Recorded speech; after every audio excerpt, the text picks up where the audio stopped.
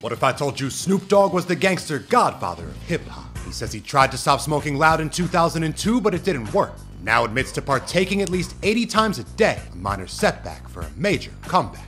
He was arrested in connection with the death of a rival gang member, but was acquitted with the help of Johnny Cochran. If the Dutch won't smoke, the charge is a joke. He's close personal friends with Martha Stewart, and is the sole reason Shorty stayed 10 toes down in prison. Snoop taught her the code.